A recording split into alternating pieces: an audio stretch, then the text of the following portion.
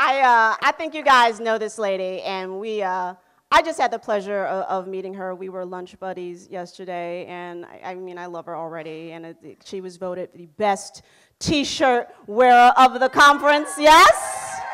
Everybody, please put your hands together for Bonnie Jean.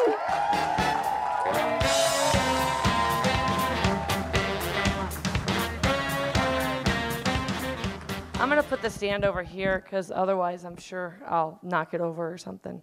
So this is the last wardrobe change in honor of Miss Terry Foles. So, yeah.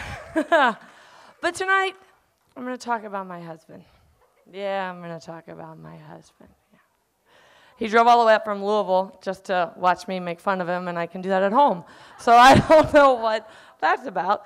But he took his dream job in Kentucky. We live in Michigan. So I'm back at home with the kids. No sense in pulling them out of the school year, you know. So we'll move down there in June.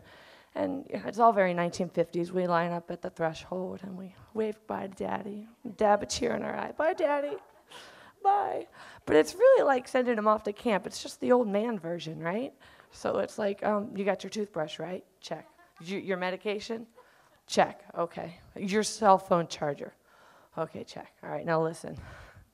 You got to eat a vegetable. You just have to. And, you know, fried okra doesn't count, and neither does green beans with ham, because it's the South, right? There's no nutrition. But it sounds a lot more condescending than it really is. I love my husband. I love him very much. He's just a house cat, you know? He doesn't know how to hunt for his food anymore. You know, it's like, we've been married for however long we've been married. I'm not that girl, don't ask. Don't make me do the math. I'm not that girl. All this man knows is that for however long that's been, I've kept his belly full and his balls empty. So that's really the secret to a happy marriage, am I right? Belly full, balls empty. That's right. That's right. All this man knows how to do is roll over and purr.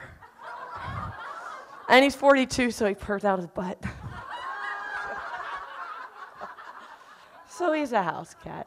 When I met him, he had like massive multitasking skills. Undo my bra, one-handed in the dark. That's serious multitasking. But we're married, so you show up to that game naked. It's just like, that's it. And it goes both ways. Mama needs a sugar. I'm not going to work for it. The School of Bonnie is closed. So now he's a house cat, and he's in an alley cat town. He's down in Louisville, Kentucky.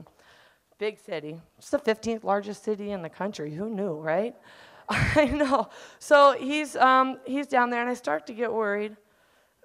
Do I need to worry about him, like, going on the prowl? He's going to be away from me for months at a time. But he has no hunting skills, like I said. I stripped him of those when he said I do. You know, but I'm still worried because he's a sexy man. I mean, I want him.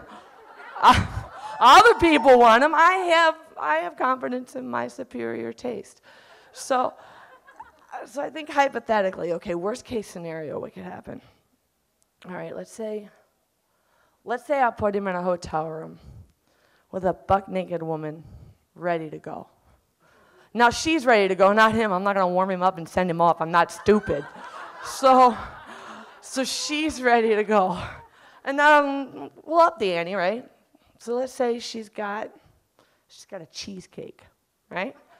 So my husband will go in, how you doing? What you got there?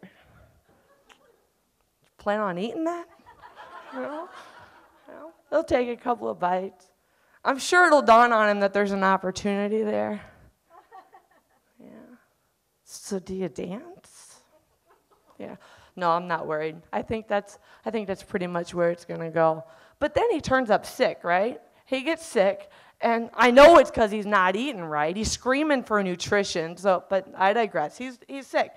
So he goes to the little local clinic, and he gets the medication, you know, the good shit, the stuff with codeine in it, the kind you sell to high school kids on the street, you know, the good stuff. And so I check on him the next morning. I'm like, hey, do you how you doing?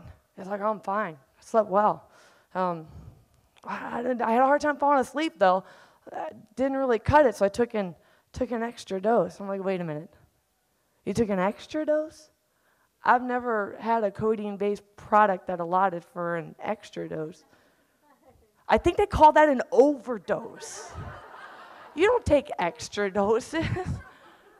This is why women live longer than men. Yeah. Thanks for waking up, baby. So your job from now, because he's sitting right here, you're just not allowed to die between now and June. If you could just keep yourself alive till June, I'll take over when I get there.